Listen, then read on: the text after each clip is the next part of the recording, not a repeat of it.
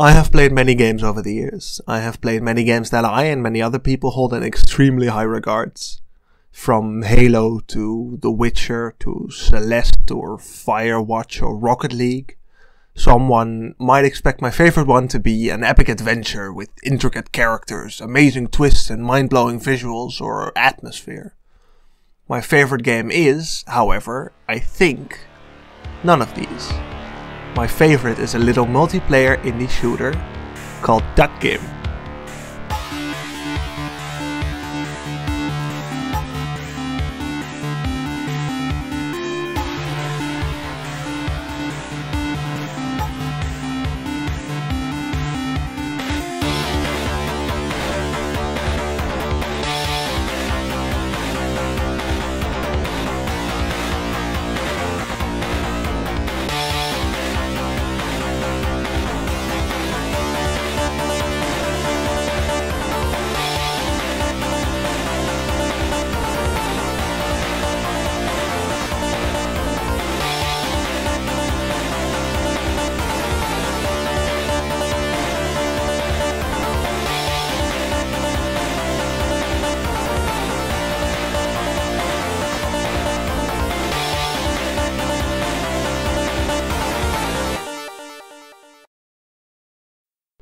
It might be confusing at first why I hold it in such a high regard.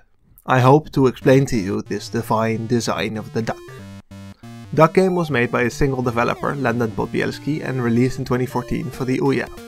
Fun fact, oh yeah, is exactly what you say when someone reminds you of the existence of the Ouya.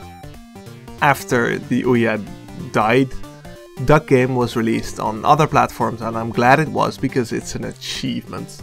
Duck Game is an intense experience. I advise you not to play it right before you go to bed because it activates your brain in a weird way. This has many reasons and there are many details I want to talk about, so keeping this coherent will probably be difficult. I'll do my best though. Starting with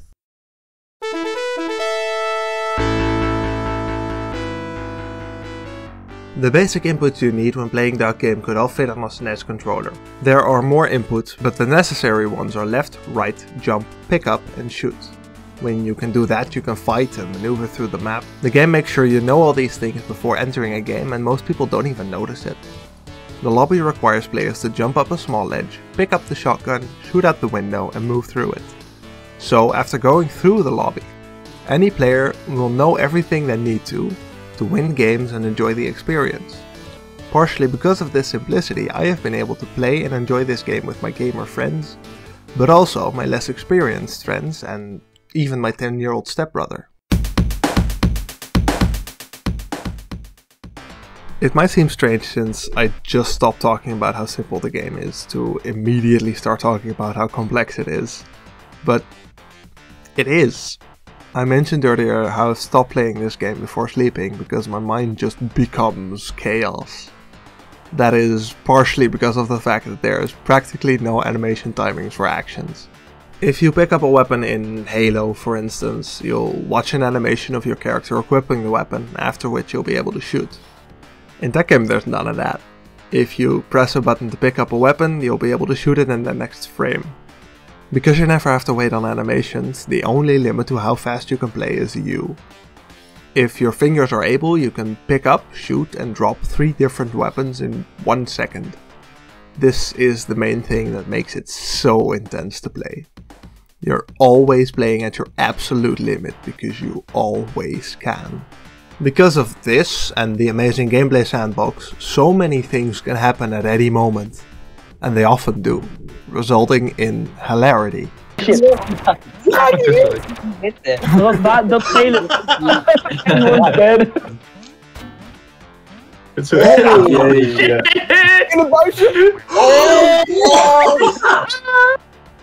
On top of that, there is incredible depth to nearly every mechanic in the game, much of which you just naturally discover by playing. There are so many techniques that can be used to your advantage, like crouching and shooting, shooting up by gliding, shooting up by standing against the wall, using a box to protect yourself, crouch bouncing on a sword, chainsaw gliding, flying with the knockback of your shots, jumping higher with the use of a ragdoll, chainsaw climbing, shooting down with the suicide gun, shooting diagonally when turning, and I'm just scratching the surface here. Like right here, this is a 15-minute long video explaining advanced techniques just using the sword. There are about 60 usable items in the game right now, not all of them as complex as the sword, but I hope it gives some idea of the mastery that is possible in this game. Wie is het hartje? Ik. Oh.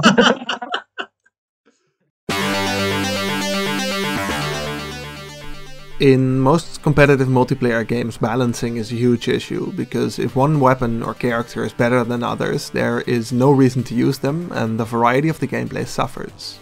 In my last video I talked about how the SMGs in Titanfall 2 are way too dominant, reducing the variety of gameplay. In Duck Game, balancing all weapons is just thrown out of the window. There is no way that the dueling pistol is in any way better than the regular pistol. There just isn't. Therefore, it is impossible to predict who will be the winner of any single round of Duck Game. If you would just play one round to determine who is the winner of a match, it would pretty much always be unfair. But Duck Game makes use of a principle that I didn't anticipate any game would use for balancing: the law of large numbers. If you throw a coin once, it might fall on heads, after which one could conclude that that coin will fall on heads 100% of the time. Or you might throw it 1,000 more times and conclude that it's actually around 50-50. Each round of Duck Game is a throw of a coin, and after 20 to 30 times you'll generally know who's better. Because of this, it doesn't matter how overpowered the AK or the chainsaw are, because there will always be next round to prove that you are in fact better. And since the most drawn out rounds only take about a minute, playing enough games takes like 10 minutes or something. Ik ben niet uitgehaald. Hallo. Ga weg! Laat me een wapen pakken. Laat me zo'n wapen pakken. Pak de bom, pak de bom. Je had het geweer kunnen pakken, wat doe je nou? El stupida. Oh! Waarom pak je geen geweer? Pak niet weer. Nee! This imbalance and the fact that everything is a one-hit creates an interesting environment. One where a player will often have the upper hand over another, which allows for interesting occurrences. Maybe you and your box together survive against all the dangers your friends are able to throw your way, and you are just able to bonk them on the heads with your box buddy.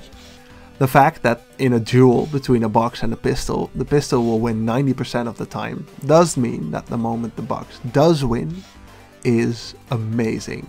Most popular modern multiplayer games have a way to make sure that newer players don't feel too crappy at the game, making sure that while you might not win the game, you'll feel at least useful to your team and get some of that sweet, sweet dopamine.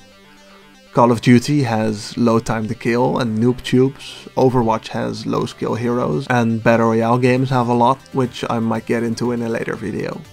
Duck Game has many of these little reasons a lesser skilled player can win a round. Everything is one hit, so a lucky shot will win you a game. People will sometimes accidentally kill themselves, etc. But because you play this many rounds, eventually the better player will usually win. Kom terug! Nee! Nee! Yeah! All these things, the simplicity, complexity and great balance, already make for a 10 out of 10 recommendation for me. But there is one last thing I want to talk about.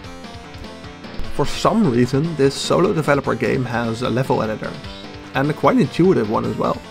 In about 5 hours, I made 4 levels, only one of which sucks ass. The other ones are just put into our list of levels, which just works.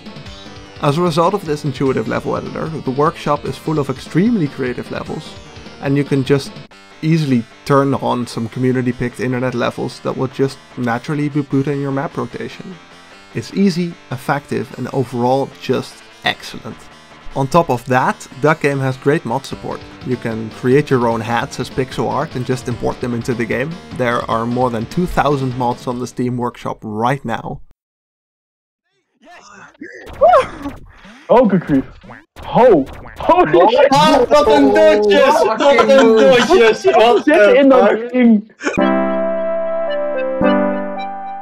all of these things add up to be one of the greatest video game experiences I have ever had. It is so goddamn good that after all of this, I still don't feel like I've properly communicated to you how amazing it is. So let me try one last time. Duck Game is a miracle. I have played hundreds of video games in my life. Games that impressed me, games that I dropped quickly because they didn't. But I can confidently say that none of them have come close to so consistently grabbing a hold of all of my attention. So many hours were spent just having a good time, with a surprisingly varied amount of people who also loved it. And all of it was made by one guy.